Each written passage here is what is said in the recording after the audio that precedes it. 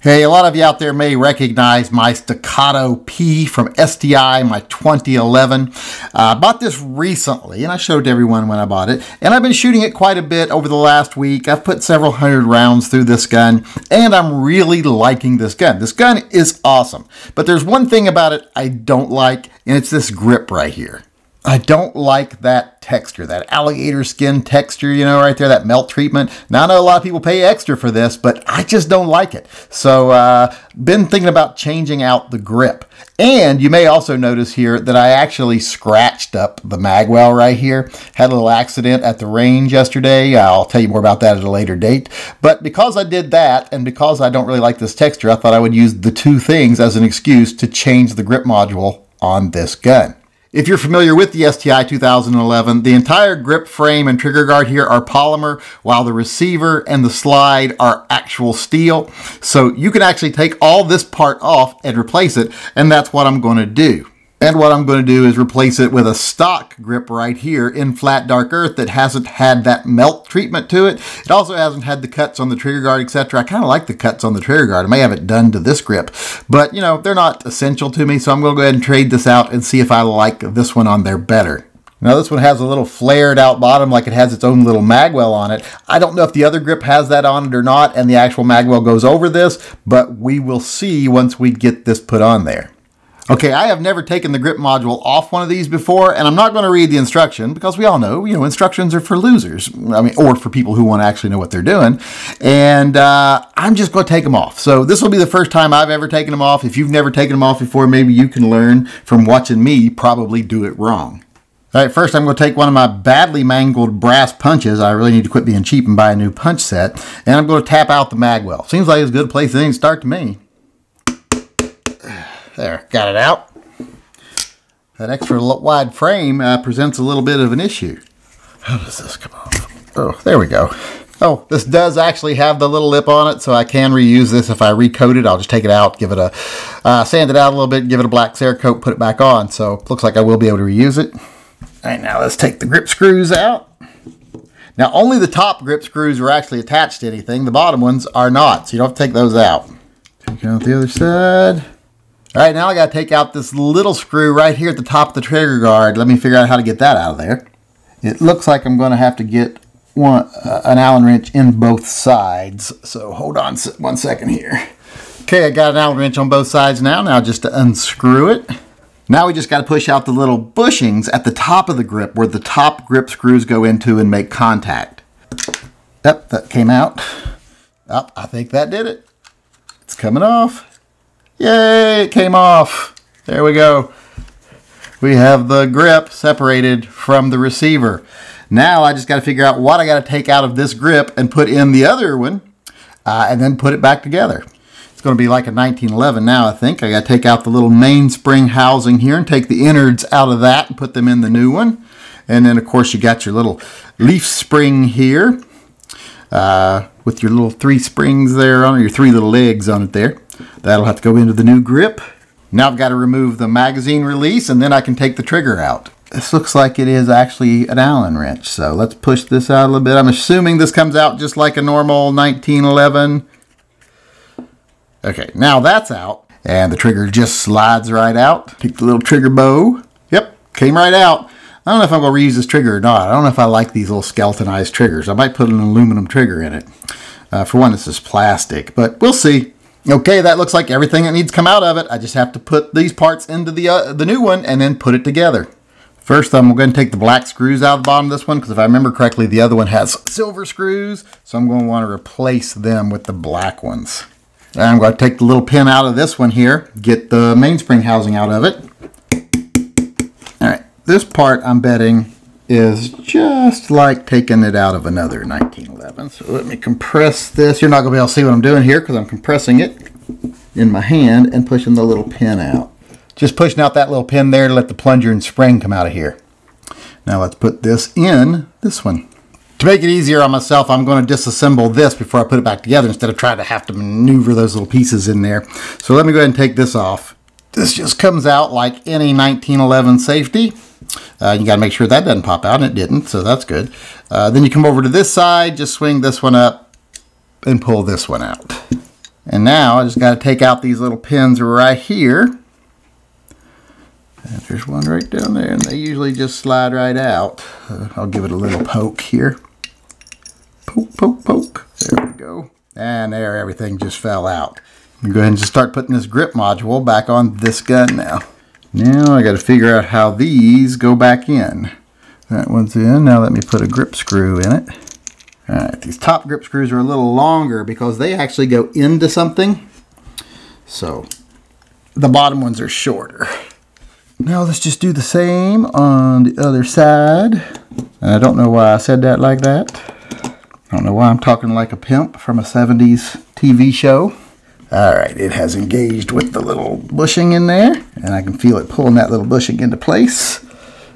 And it's tight now. Remember, it takes 2 Allen wrenches here, so got one on the back, and now I'll tighten this one down. Okay, the new grip frame is actually on the receiver here. Just got to put everything back together, and we'll see how it looks. And it is back together.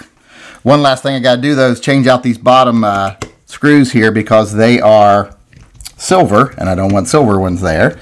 But they don't even do anything. They're just decorative. So I'm going to put those back in here. Well, I don't even know why they have them here. They could take them out of the design. They're not necessary. I guess just to make it look traditional, but they're not necessary at all.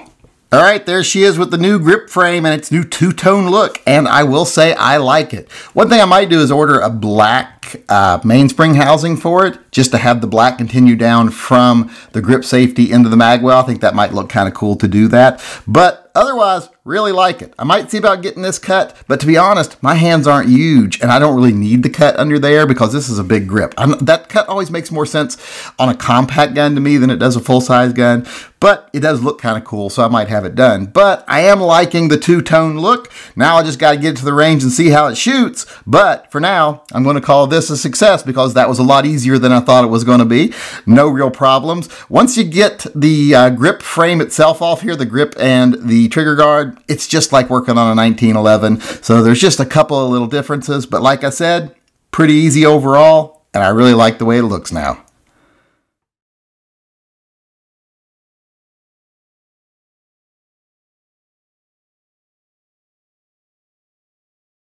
That might be take the actual magazine out. That might have been a good idea. That has got nothing to do with have never done this before. Anyone should know to take the magazine out first. That's too big. For once I got something that's too big. Let me see if this one fits it. All right, now let's see if this comes off. It doesn't seem to want to budge. Let me take the slide off here so that I can take a look at something first. I probably should have taken the slide off already, but you know how things go. Boy, this sucker don't want to come out of there. Are those bushings? Hold on, let me check and see here. You test a hypothesis.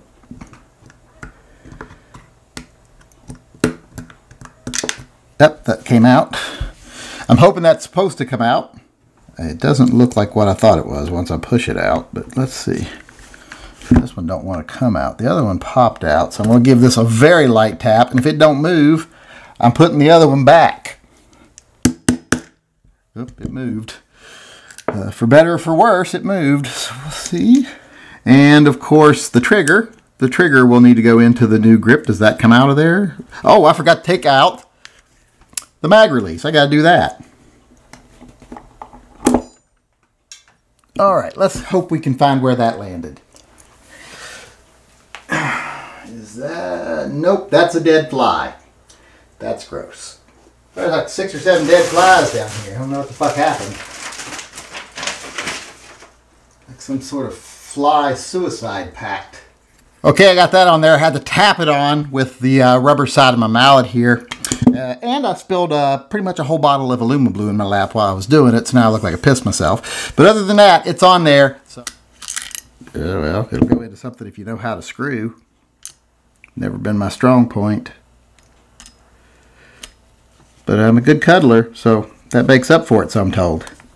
I probably should have done all that taking stuff apart before I took the grip module off, but, you know, I'm not a patient man or particularly smart man, so I used to be a good-looking man, but that used to get me by. Not anymore. What did I pull out of there? Oop, I pulled out another screw accidentally. Don't want to do that. Oops. Don't want to do that. Don't want to be scratching up my gun, dropping shit on it. Alright, got that on there. And it works.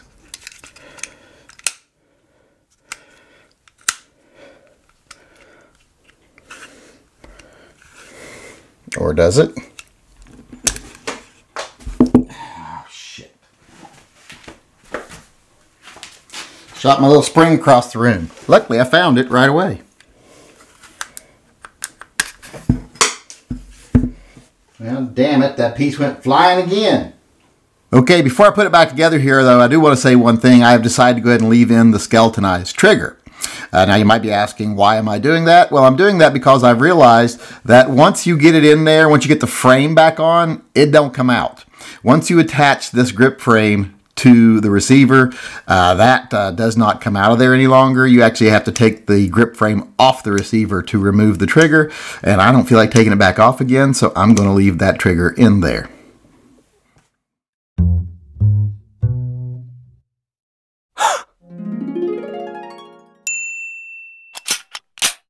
Oops. Go ahead. It's the lady at 46 South Road. 46 South Road. Greenfield. One call, retone that, please. 10-4. Got the floor to go to that location. This is 19, is that correct?